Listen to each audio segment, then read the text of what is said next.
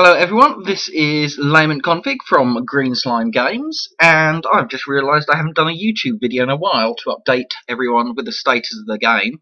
So today I'm just going to go over some of the web stats that I collect and some of the quite funky stuff which is going on Serverside. So if we have a look here, this is greenslimegames.com/games/SpaceOreMiner/stats.php. It's actually available on the actual main game page. You can click on the stats screen and it will take you to this rather ugly looking screen, but there's some quite cool information. You've got the total games played, total ore mine, totals moles lost. And if we just scroll down a bit, you've got a little bit of paragraph text there about what's actually been happening. Got a top 10 based on the total amount of Solaris that people have collected, and you've got a breakdown of every single ore which has been mined in the game on this section just here, and there's just a little funky little graph there showing you ore collected over time for specific ores. One of the features that I've created quite recently are void maps, which is basically when you finish your game, it uploads what you've mined to the server, which means I can produce a little thing like this. This shows every area that you've actually dug into and is collected for every game, mined by whoever, profit made by them. If you have a look, there we go, that's quite a small mine.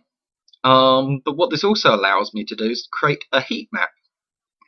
And here we go, this is the heat map of every single game played and the most popular areas to mine in. So obviously this top area here, which is the preset little T junction, is always been mined. So that's the brightest part, and there's only a few people. This layer here represents when you need to buy the upgrade to mine more deep into the void, which is why it's hot along this line here. These vertical ones are most probably rods being sent up. So that's pretty cool. If we go back to the stats screen, also there are player breakdowns.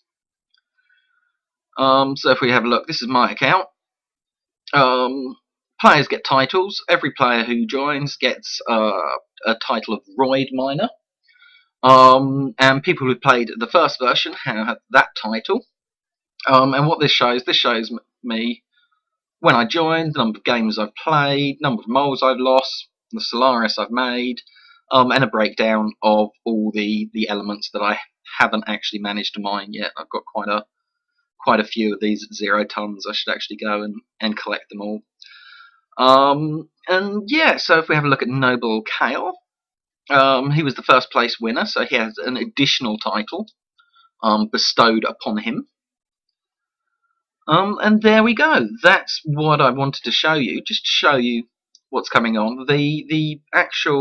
These asteroid mine maps are the first step in actually letting you revisit asteroids you've already mined, rather than constantly going to new asteroids. And if you have a look at my blog, there's quite a detailed description about procedural generation with asteroids, and how I'm working on solving that problem.